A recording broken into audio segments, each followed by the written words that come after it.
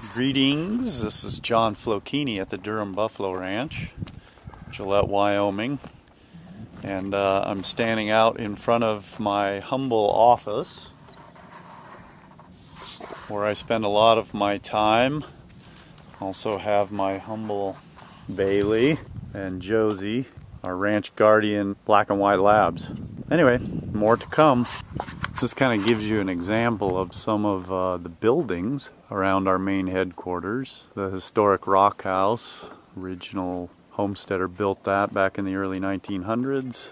Looking out onto some of our pastures, beautiful Wyoming landscape and clouds, our shop area. And here is my wonderful ranch wife Galen making my sandwich for lunch. Just checking the mail is a daily task here. The mailbox is about 1.5 miles from the ranch headquarters. Another one of the things on today's agenda is to fuel up for our big buffalo drive tomorrow. And this is the main entrance of the Durham Ranch where our mailbox is. It's a bit of a frosty morning that we are on tap for today. Getting ready to trail our yearlings. It'll be about 6 miles. We'll gather up the troops here shortly and get going. We go distributing the maps for the trail drive today. Alright, well, there we go. Let's do it. There's our horses we're mounting up on. Let's go move buffalo. Come on, let's go. Here we go. Yeah, good girl. Let's go. Here we go. All dispersing. 550 head, I think, we're moving today. Always takes a little bit to get them lined out.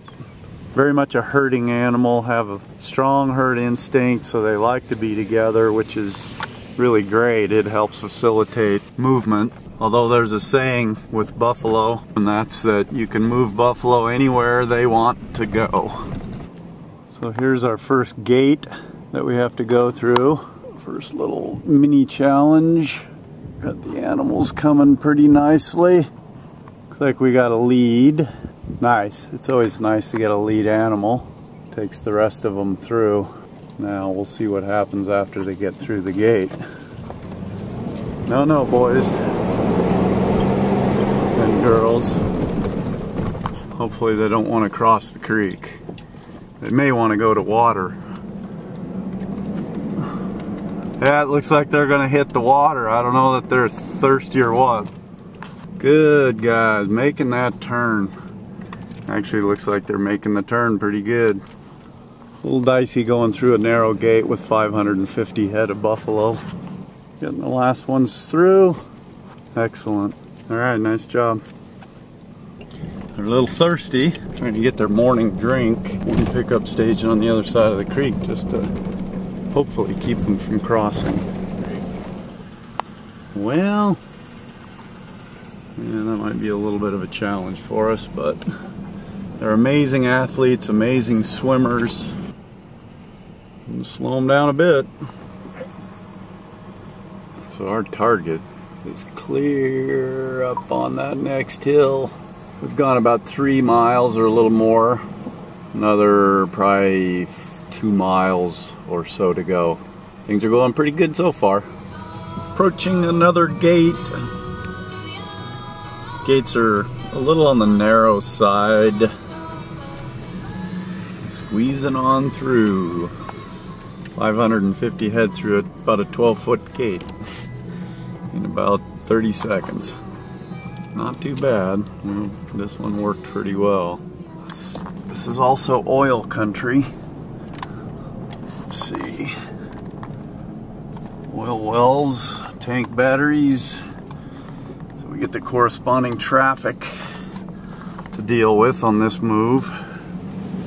Start getting tired and thirsty. We've been at it for about 3.5 hours so far this morning. Alright, another 20 minutes or so to go, and I think we got it made. Oh shoot, about between 6 and 7 miles.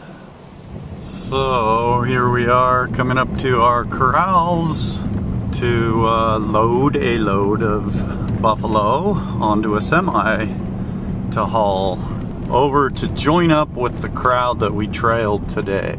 There's the semi, regular cattle semi.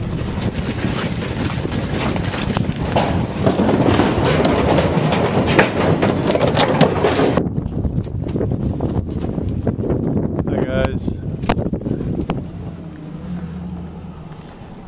These guys right here.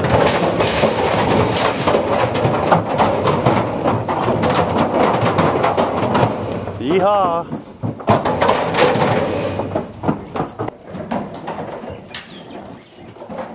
You trying to bait them? Yep.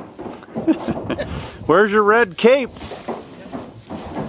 So I guess in summary, what I'd like to share is how great a life this is that I get to lead, working with bison, working with the land in this great state of Wyoming, and couldn't think of a better way to spend my years.